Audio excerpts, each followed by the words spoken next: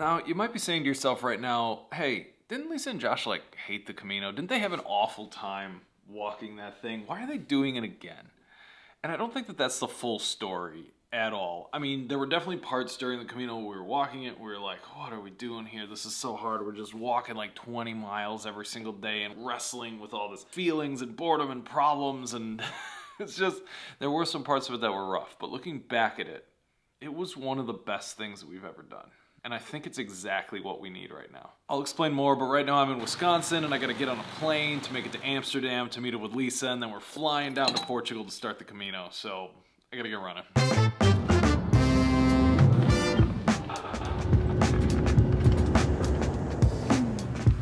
About to embark on our next quest. First stop, Amsterdam. Pick up Josh. For you? For your safety, please stay seated. He lands in 2 minutes.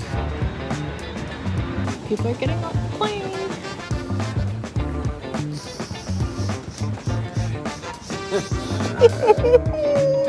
Right. 18 hours later, we are on our last flight to Porto to start walking every day for the next 2 to 3 weeks.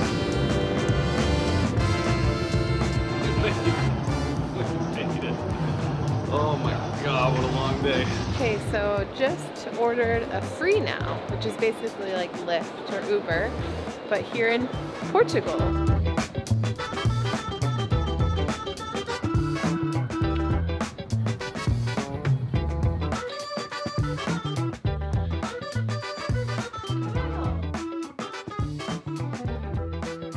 We just got to Porto and it feels incredible. We love the city, but there's something special about coming here to start our second ever Camino. There's something about Quest, there's something about the Camino that just keeps us coming back, and we've been talking about the Camino ever since we did it almost 2 years ago. I'm excited. Super jet lagged. Shower, port wine, sleep. The Camino begins. Good night.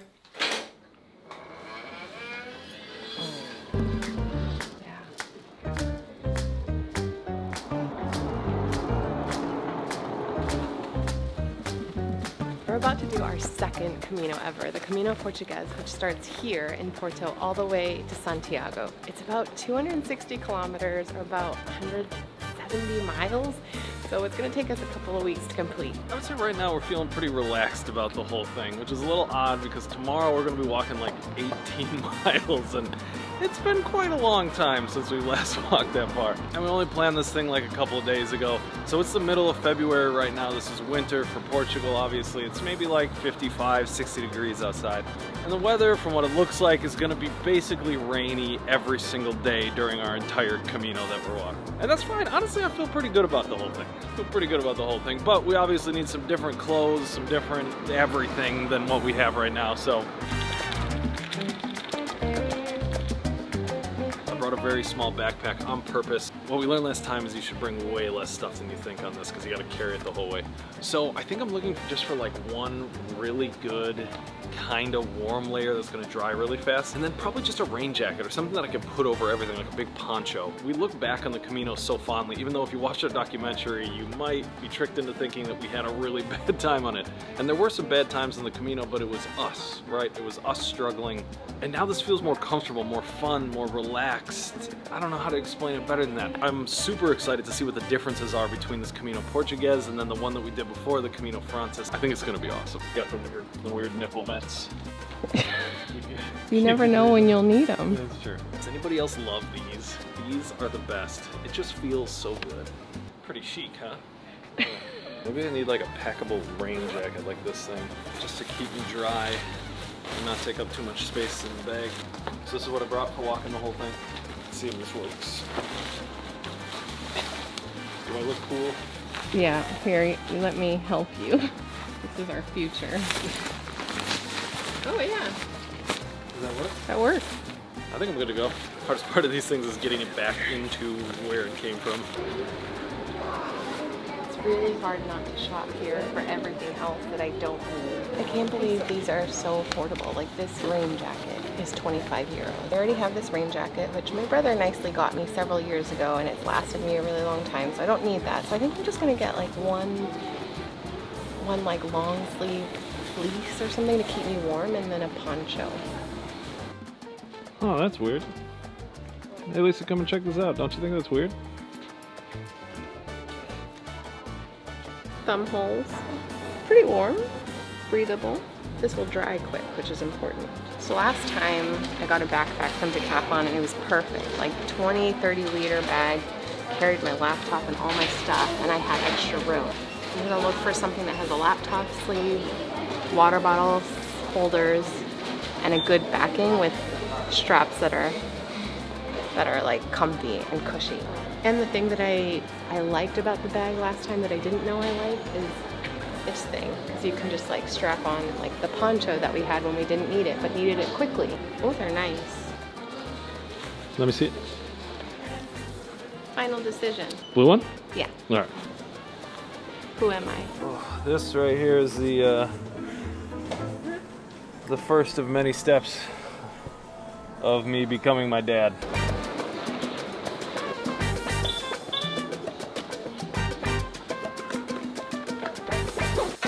New jacket, who dis? So we gotta head to the cathedral, get our pilgrim's passport, so that way we can be official pilgrims and complete the Camino in an official fashion. I know it seems kind of like overcast and a little bit dull outside today, but honestly I hope the weather is exactly like this every single day. The last Camino that we did was just so hot all the time that we had to get up super early and start walking at like 5 in the morning just to like get to where we needed to go before it got unbearable. But this, I could walk in this all day. I remember those. The thing that we're getting today is something called bifanas, which I think are gonna be what baguettes were to our last one, where we're basically eating these 3 to 4 times a day.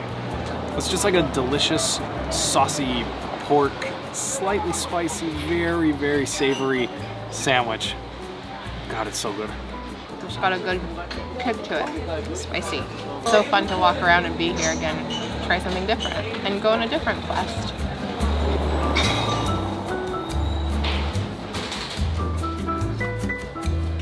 Okay, fine, we'll get some. This one's really good. It's so cool to see parts of Porto that we didn't see before last time.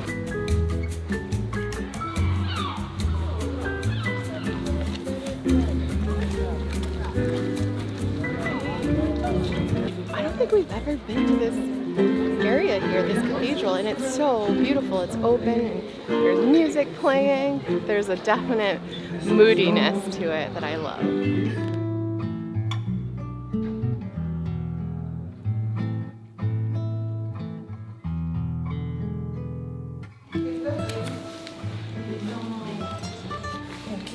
That was fast. We got our pilgrim's passport. They were €2 each, and it's already stamped by the cathedral for us, so we didn't have an official. Is that how it goes? Pachonk. This route feels a little bit more lax or casual than the Frances one because we had to rush to the pilgrim's office last time and get all this paperwork. I'm kind of glad this one's a little bit more relaxed, and there's live music. So this is, yeah, I think this is the official starting point, and there are few different routes you can take. A lot of people go up the coastal route.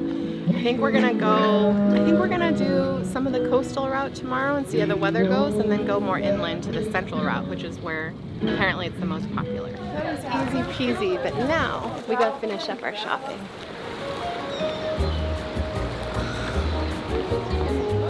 We're on Santa Catarina, which is the really busy street in Porto. It is packed and beautiful. There's music. We're trying to find Flying Tiger. I love this store because it has all kinds of knickknacks and affordable things, but specifically this place sells second skin that saved our lives in the Camino last time, and ponchos for like €3. Also, this store just puts me in a good mood. There's so much fun stuff, and there's always good music playing. Raincoat, they don't have the ponchos like last time. No more struggle city. No second skin, but we can find one. Super glad that we had this extra day here before we started to kind of like kick off the jet lag and also get ourselves enough time to actually buy all this stuff. I'm really hoping that the blister packs are in here at this pharmacy because I think all the rest of them are starting to close. Okay, I think we got everything that we need to leave tomorrow. Our first leg tomorrow is supposed to be about 24K, so we've got a very long walk ahead of us. But if we've learned anything from our last Camino, I mean, we literally made a full documentary about this exact same idea. It's that you got to do it your way. So we're just gonna go as far as we want to and then stop. We haven't booked anywhere to stay, but we're just gonna do that while we're walking tomorrow. We got plenty of time. That's nice to sit down. I just looked, we walked about 6 miles today, which means tomorrow we're gonna do 3 times as much as that. Kebab pizza.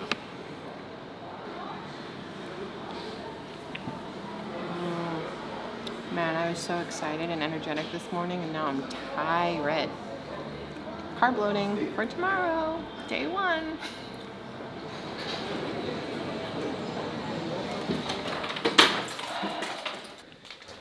Home sweet home. Okay, so our room is a total disaster right now, and that's because we haven't packed anything into anything yet.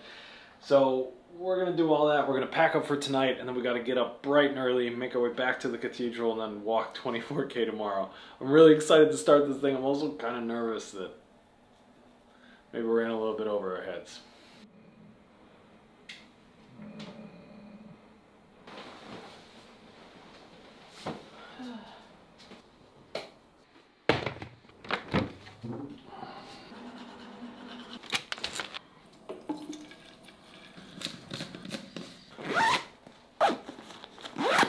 Yesterday was a pretty sleepless night, tossing and turning. I mean, the jet lag didn't help. I have that like nervous excitement. Like I'm ready to start the thing, but I'm also very, very nervous that we have to walk 24 kilometers today. 24K. That's pretty heavy.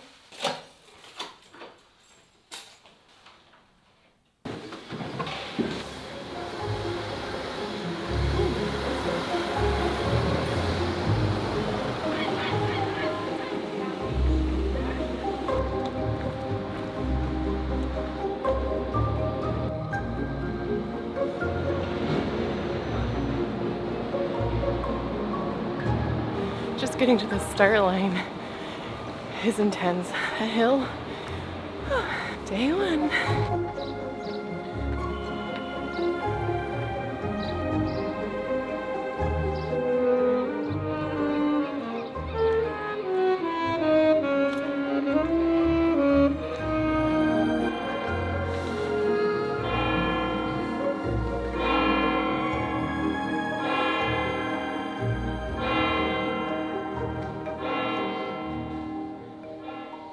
Just a big faith here. Yep.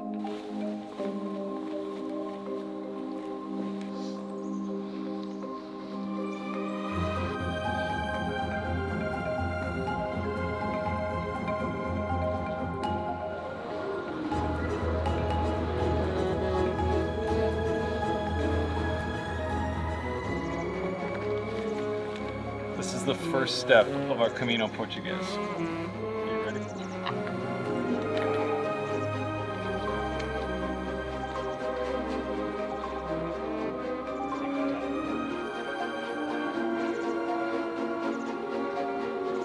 Actually, the best way is that way along the coast.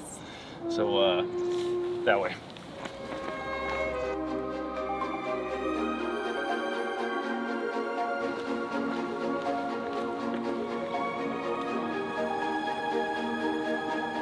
So we're just now leaving the Porto Cathedral, going down these stairs that we climbed yesterday and heading down towards the water. We're actually going to take the coastal or littoral or the littoral route first, follow the coast. You know, we're both not Catholic, and normally we don't have a strong feeling for ornate buildings, but that cathedral was pretty stunning. Great way to start the day. We just started and we're lost. These staircases of Porto, very, very narrow and windy. Okay, I think we found the route.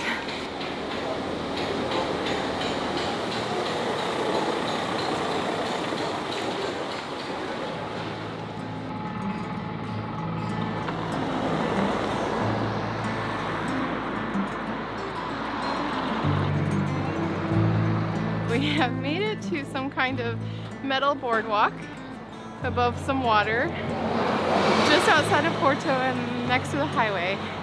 After a shaky, adventurous start so far.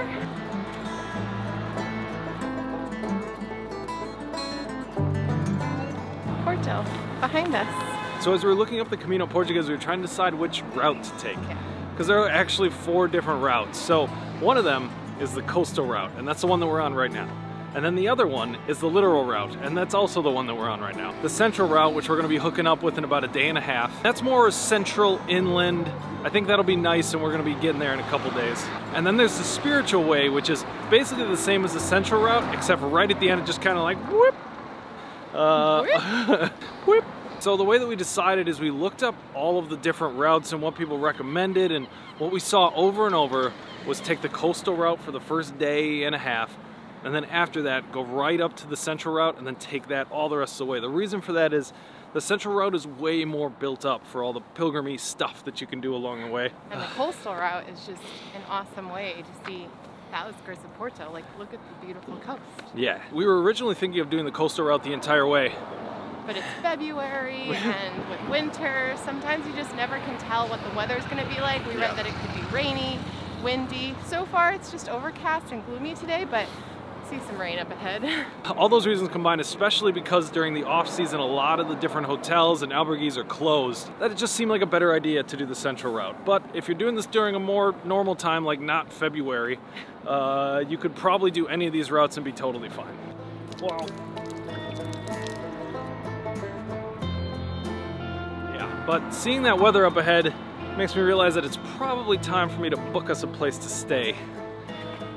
It might have to be sooner than we think. Okay, so the first stage is to go all the way from Porto to Le Bruges. I'm sorry if I'm pronouncing all of these terribly. I'll learn, I promise. So I looked at the available options between here and there, and there's basically nothing except for the albergue in Le Bruges, and we were gonna stay there. But then, how do you feel about staying at a mobile home tonight? What? It'll be cool.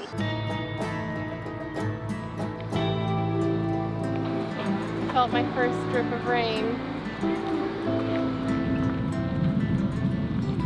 Is it the first day of Camino without some rain? Yeah. I mean, we knew this was coming, but I didn't think it'd be this fast. Still a struggle. May not fit.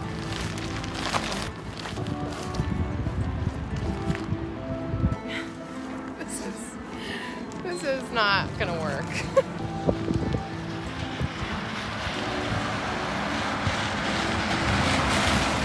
Buen Camino.